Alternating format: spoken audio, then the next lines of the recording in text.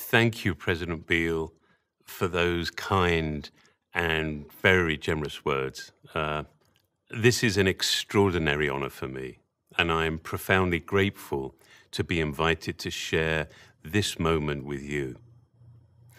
I think ceremony creates some space and helps us to mark the important moments of our lives. And this is one of those special and important moments. This is quite obviously not a traditional graduation ceremony. Everyone is watching this on a screen, including me, which is quite odd, as I'm currently watching myself. We should be together. We should be able to feel your excitement and pride. We should be able to share in your joy and your remarkable achievement. I imagine that many of you are with people who love you and who are proud of you. And that is what really matters. This gathering of family, friends, teachers and faculty are all here to celebrate you, the graduating class of 2021. This was not the final year you imagined nor deserved. But talking with some of you, I was so very impressed by your commitment and determination in the face of such challenging circumstances. Without workshops or studios, you still made work. At home, on kitchen tables, in bedrooms. I even talked to one artist who painted in a tent in the yard. It is unspeakably sad that this was all too often without each other. And I also sense many of you are mindful of friends who had to make the difficult decision to leave the college this year. It is, though, a glorious thing to celebrate 500 artists, designers, and architects as they graduate. As a generation of creatives, with your own new and hopeful ideas, you are critically important. As President Beale noted, this is not the time to seek the comfortable familiarity of the past, but rather to build and make something new. And so to all of you, my heartfelt congratulations. I've always felt a particular connection with people who create, who have ideas, who make. A connection that transcends age or discipline. And while we practice in many different ways as designers, painters, sculptors, writers, and architects, our work essentially comes from the same place. So with the sincere hope of being useful, I would like to share a little of my personal journey with you. And while it is personal, I hope it resonates as the journey of a fellow creative. As a young boy, all I wanted to do was draw and make. With the single-minded determination of someone who had discovered what it is they love, and I suspect because I was hopeless at everything else, I became consumed with creating and making. I studied industrial design at college and started to learn about the skills particular to design. I loved my practice, and it started to help inform my sense of identity. It helped me understand how I could contribute to society and to culture.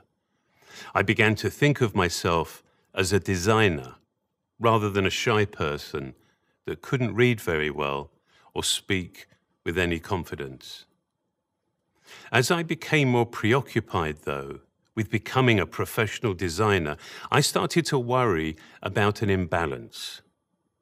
While developing my design practice legitimized and channeled my creativity, I started to feel that my childhood dreaming and imagination was being left behind. Now, college is, of course, exactly the place, exactly the time to focus on developing our professional skills. But what bothered me was just how easily my attention was consumed with the specific skills of design rather than the fundamentally important ones of creating. Not to sound hopelessly dramatic, but I almost felt I was betraying the dreaming and the wondering that had really sustained me as a child.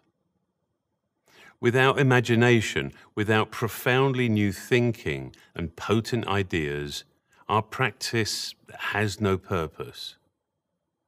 There was one class that brought my tentative worries and concerns into focus. It was a class that permanently changed the way I thought about the sanctity of creating. It was a sculpture class, a plaster sculpture class. It would begin by making crude molds in aluminium and then casting plaster. After it dried, we would sculpt and refine the plaster forms by hand using saws and rasps. But the plaster workshop was very small, and it was complete carnage. The air would become opaque with white plaster dust, and large pieces of plaster covered the floor and tables. But my teacher, Roy Morris, was absolutely brilliant. He was quiet,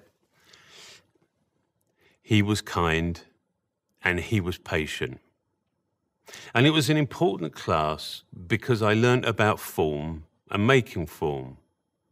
Yet I dreaded the class because I was allergic to plaster dust.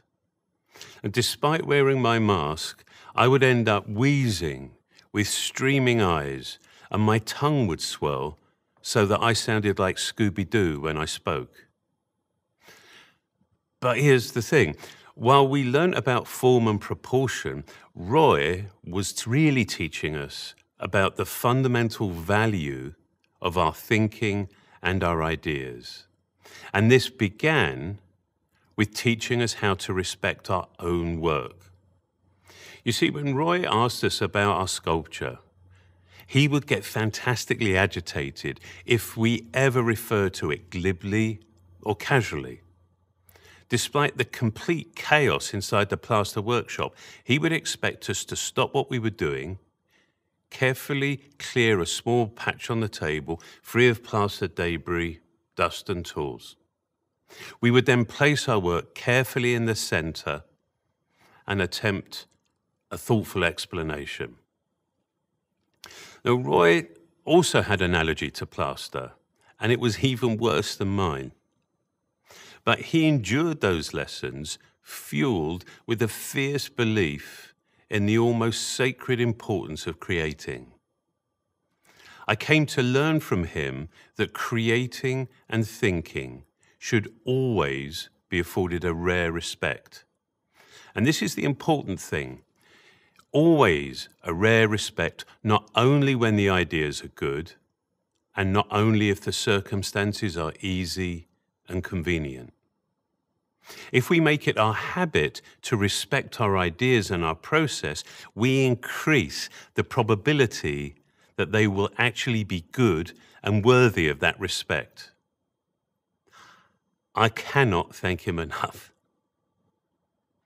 And so I really want to encourage you to be neither distracted nor limited by your respective areas of expertise. Of course, your disciplines and the skills you have learned are wonderfully important, but just know they will tend to naturally win the competition for your attention.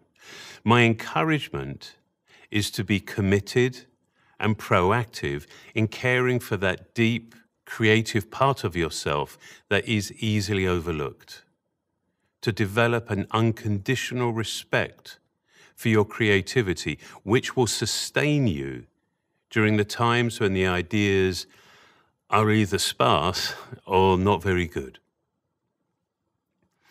Our professional skills develop with repetition. Our creativity develops with deep care and intention. I obsess trying to deeply understand the general nature of ideas. understanding their nature, I tend to have more ideas and do a better job caring for, protecting, and developing them. Ideas, by definition, are always fragile. If they were resolved, they wouldn't be ideas. They would be products that were ready to ship. I've come to learn that you have to make an extraordinary effort not to focus on the problems which are implicated with any new idea. These problems are known, they're quantifiable and understood. But you have to focus on the actual idea, which is partial, tentative, and unproven. If you don't actively suspend your disbelief, if you don't believe there is a solution to the problems, of course you will lose faith in your idea. That is why criticism and focusing on the problems can be so damaging, particularly in the absence of a constructive idea. Remember, opinions are not ideas. Opinions are not as important as ideas.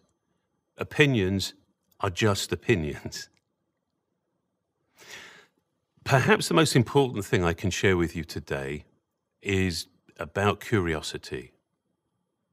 Being truly open, inquisitive, and curious has become the very basis for all that I do and how I think. Having a genuine relish for being surprised and for learning is fundamental to creating.